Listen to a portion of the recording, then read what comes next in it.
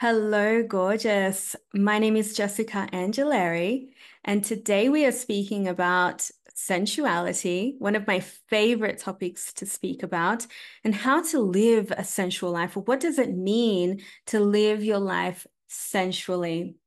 Welcome back to my channel. And welcome to my channel if you are new here, where we speak about all things related to sensuality, love, sacred sexuality, and the feminine. And today, I was just really feeling into this topic of sensuality because it's not uncommon that we move in our daily lives only in habitual patterns that have already been placed on us, as this is where we tend to feel more comfortable most of our lives, where we have been told that it is most acceptable. So, rushing, moving, forcing through things, it's just the way that we've been taught in this world, because sensuality and pleasure and living a life fully turned on is definitely not something that this society or culturally that has been fully accepted as our natural, take that in, natural essence as women. Sensuality and putting that in the driver's seat is not even considered, let alone really celebrated as this natural expression of our feminine womanhood. Usually, what I have seen is, especially with women that come into my space, is that it's very common for them to come from a background where they have felt connected to their spirituality. Maybe they do yoga, they have danced, they like dancing, but they just know that there is still something missing. There's still something else. And that's generally where I came from as well. And they realize slowly after walking into my spaces or doing my programs like Feminine Remembrance, it was this feeling or living life fully according to your sensual expression, living in a way that is filled with pleasure, which is your birthright, and this connection to the body, to the womb. So I'm really feeling like women are desiring access to their own natural radiance and to also feel comfortable and to feel safe enough to receive what is truly meant for your heart, and to recognize that life has this beautiful potential, unlimited potential to provide us with so much pleasure. And I feel like this goodness is something that we are desiring to tune back into and to practice again. When we are turned on to our pleasure in our body through our sensuality, something switches on. It's like a light, our radiance switches on. And maybe we didn't even know that it was there. Maybe some of us don't even know what that feels like yet. But when we tune into this sensuality and we switch that light on, we start to walk around with this sense of magnetism, worthiness, a trust, a knowing in our own wisdom, a power. And this can only be accessed when we are fully plugged in to the body, plugged in to our sensual power of ours that is unique to us, this sensual expression. And it can only be turned on when we are anchored into the body and we allow the body to lead us, or the feminine to lead us. The feminine works through the body, rather than being and moving through life from the space constantly from the mind. I'm not about diminishing the mind, I'm about integrating the mind,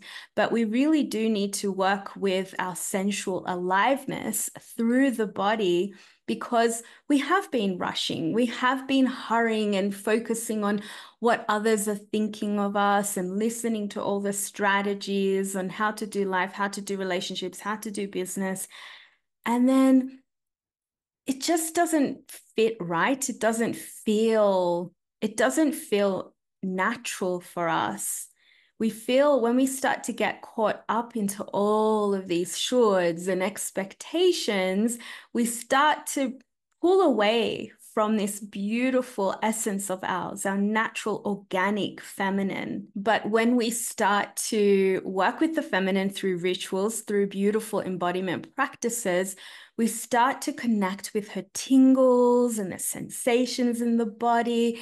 And through this, we start to switch on our natural radiance because we know how to surrender. We know how to lean back. We know how to just feel fully alive and really turned on in our own self-worth. We learn how to reconnect with the body, and we know it as well. And we treat the body as a holy temple to continue rising up in love. And sensuality is such a beautiful gift to breathe this love in and out. And I know that you are here, just like the other women who come to work with me. I know you are done with feeling disconnected from yourself or from others or from your partner. You're done with feeding into this idea that your sensual expression is shameful or that it's something for someone else to enjoy and not for you. It's time to see that your sensuality is possible because it's you, okay? It's your natural essence. And I do feel like it is your turn, it is our turn as women to be turned on in your feminine and to allow her to lead your life, fully feeling and experiencing life through your senses. And I know that if you are here, you are desiring to be more connected with your body as well as your pussy.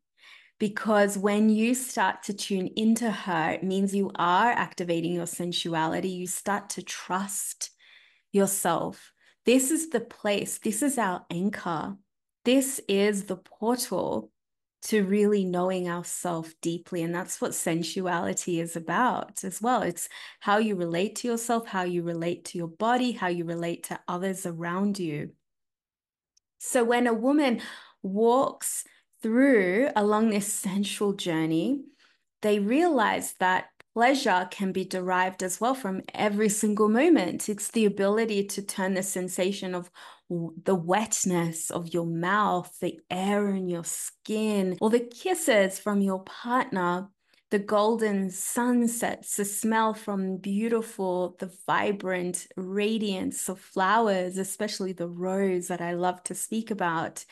And we can turn these sensations that would be normally overlooked into something more pleasurable, into an enriching experience, because we start to become more present with whatever we are relating with in that moment. So the question is, dear sister, are you living a sensual life?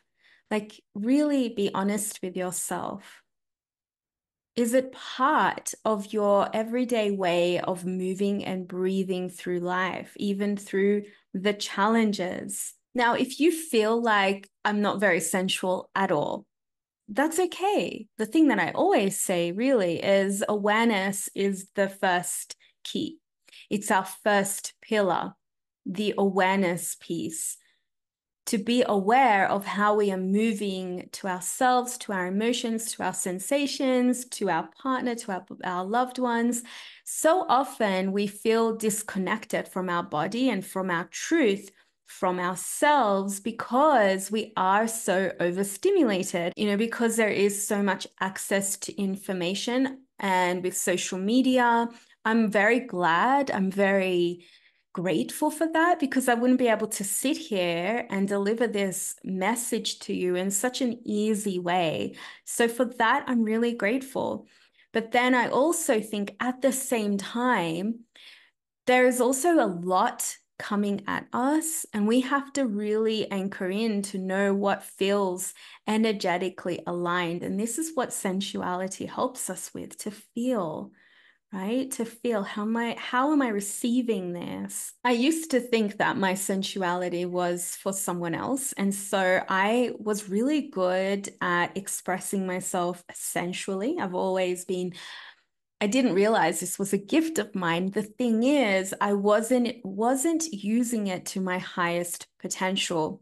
So I was using it in ways to receive validation, especially from men, because I was insecure at the time. I was really feeding into my own self-doubts and my own unworthiness, the ideas that I'm not good enough. And so I knew subconsciously that my sensuality was actually a beautiful gift and a magnetic tool to call in what I wanted. And so I was feeding into this idea of what sensuality is, but feeding into the idea that was given to me. It wasn't my idea or my image or frequency of sensuality. It wasn't mine. And so I was magnetizing what wasn't truly aligned to my heart. And then when I did start to tune into this gift of sensuality and I started to work with it in a sacred way, I was able to use it for healing because I was able to soothe my nervous system and find those places within me that felt safe. I could build on that safety. This is what sensuality does. I was able to use my gifts, my own unique gifts, and use my sensuality for the greater good of my heart and then for others. Now, the reason why I'm saying this to you is that we don't realize that sensuality is actually this breathing force to healing. It is not only this image that has been portrayed as this idea of this woman alluring men into her world. Sensuality can look like that. Definitely. That happens when a woman is really fully encompassing her body and she feels so good to be in her body and she feels worthy. Yes, this is what sensuality brings, and we start to magnetize from this space. So when we start to walk this pathway of sensuality, you start to experience yourself differently. You open yourself to the vast mysteries of unlived experiences. You know yourself, and you start to listen to yourself because you trust what's there and you trust your own unique gifts as well. You experience and you listen to the messages directly from your heart, not what everybody else is asking from you, but we can use sensual practices as a way to reconnect and return back inward. This is what the feminine is always asking for us. When you live a sensual life and you're bringing in sensuality as a way of living, you open to the wisdom of your womb. It means that you're fully occupying your senses, your felt sense experience. So living from this space means that you're not chasing the idea of pleasure or something better than what is here, or this high vibe experience in your life or in your relationship. Instead, we just recognize that life has this beautiful potential for pleasure right now, even in the mundane. So right here in this moment. So you know that feeling when you're on holidays, you're relaxed, you feel so much, you're so happy, you're embodying this exploration, this frequency of pleasure through your senses. They're all heightened and you're feeling liberated and you're feeling receptive, you're feeling so connected.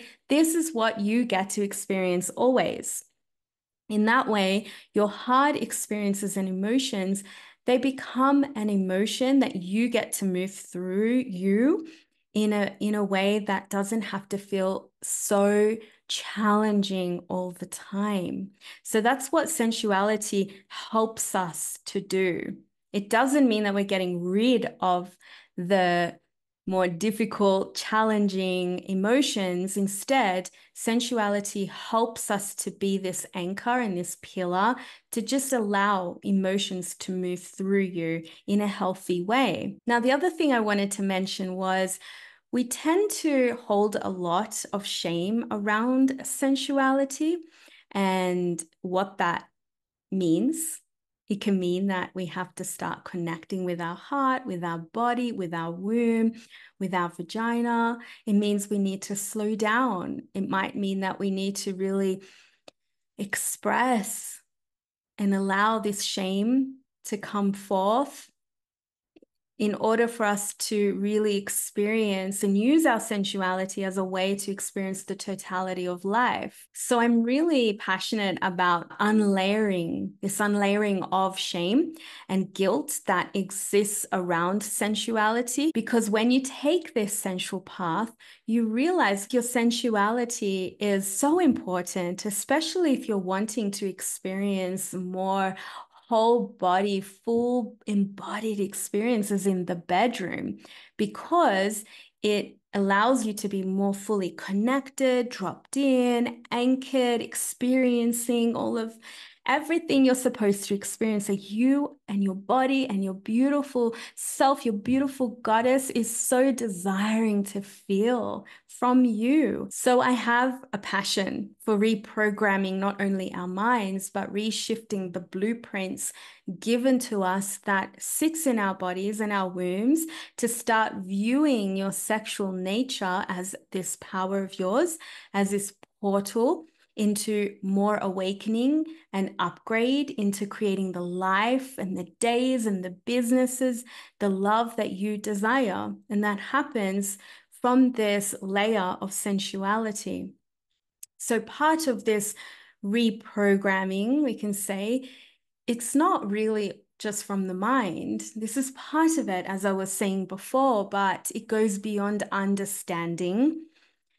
It's really about how can I expand the capacity to feel more and to feel safe to feel more, to maximize my pleasure potential and use it as a spiritual practice as well. So if we are constantly in a state of stress or numbness, or we are just afraid, we fear to go there and open up and experience, even your breath, even this slow connection, even you just resting and pausing, giving yourself permission to do that. And we are in this state of stress all the time. This is not the place that we can access pleasure.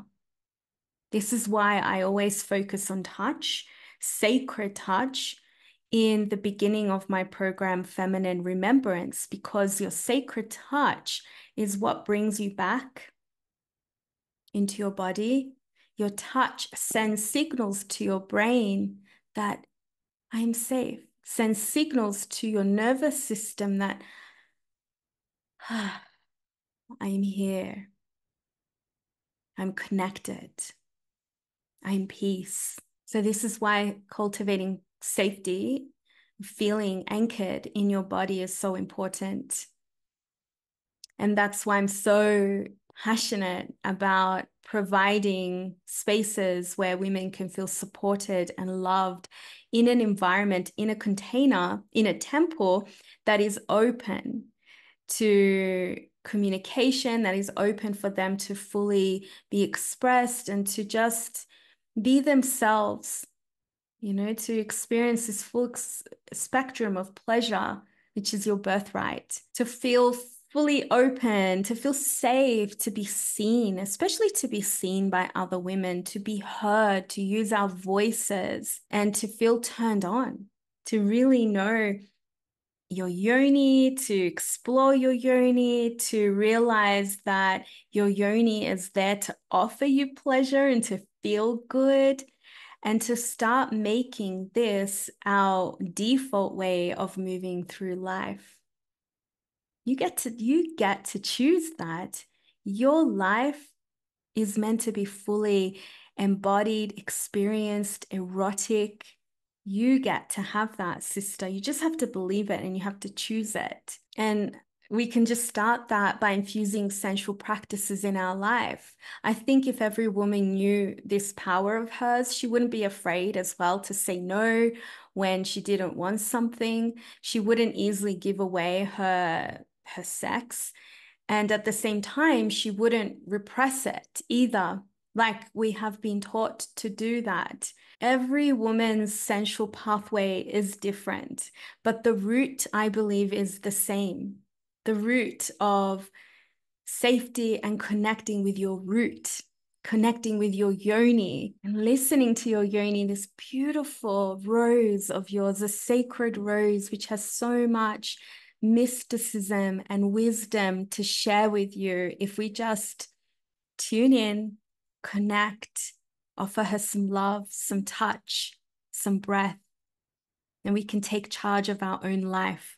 And then through this sensual connection, we know love because we know how to receive love from ourselves. We know connection, we know intimacy, we know compassion for ourselves. So, sister, let me know if you are ready to live this sensual life. If you are, I invite you, if you haven't already, to join my 7-day erotic feminine embodiment program. It's free. It's a 7-day free program, and it's filled with different sensual embodiment practices to help you ignite your sensuality for a life of ease and confidence and self-awareness and connection. And if you want to dive even deeper, you can be held in a beautiful temple in a beautiful intimate container with me in feminine remembrance to come home to yourself. It's my 10-week transformative, healing, pleasure-filled program where we women come together and we really revive our own sensual pleasures through the body in the most sacred, beautiful, loving, gentle ways. I will leave you there. I hope you enjoyed this and you felt inspired just a little bit so you can start to begin your sensual journey. And if you are already on this sensual journey with me, I'm sending you a big hug and I'm sending you all my love, beautiful one. If you liked this video, make sure to like it. If you haven't already, make sure to subscribe. And if you are subscribed, just check to see if that little notification bell is on. So then you can stay updated to all of my new videos that I love sharing with you every week.